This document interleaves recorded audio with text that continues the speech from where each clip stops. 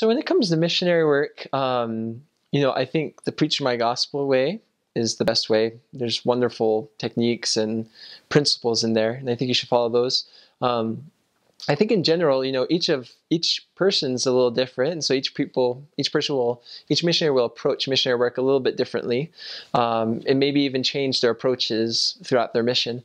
So I don't know that there's any right, way, but just some thoughts that come to mind of techniques or ways of doing missionary work that I thought were effective. Um, I think little things make a difference. Making the choice to talk with everyone on the street, that's a very small decision, but it can make a big difference throughout the course of your mission to really find elect people who are ready to hear at that point in time. Um, some other things, I think it's wonderful to go out with members. That's got to be one of the most fun parts of my mission, just like leaving with members and going lesson to lesson.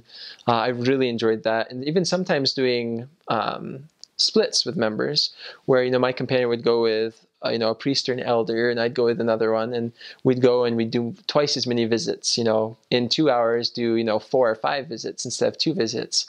That was really, really good.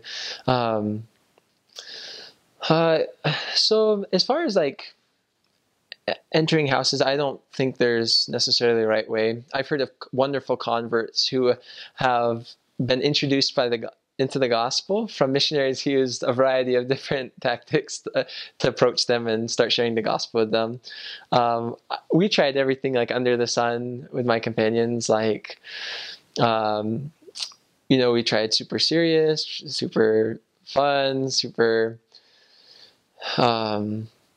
We'd sing songs to them in their doorway. We'd try all sorts of things. And one thing I found, I don't really know. I think the important thing with this is just to have the Spirit with you, and to be prayerful about what you're doing. If you feel uncomfortable about what you're doing, how you're doing it, to not do it. Um, yeah, we tried all sorts of things. I think sometimes people, just in general, I never was like a salesperson before my mission. Some missionaries were, and they felt more comfortable kind of entering doors, making other people feel more comfortable, letting them talk to them.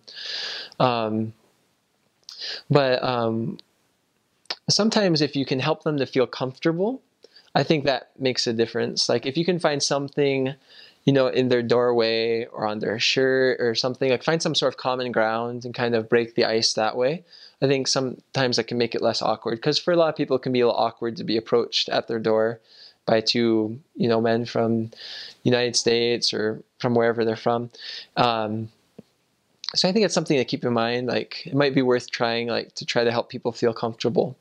At the same time, there'll be people who are ready to receive the gospel, and like, no matter how you approach them, it's more them like being ready and prepared by the Lord for the gospel, not so much how you approach them that will make the difference. So I don't have too much to say about that. Just be prayerful about what you're doing. Maybe experiment with respectful ways of doing missionary work. See what works for you, what feels good.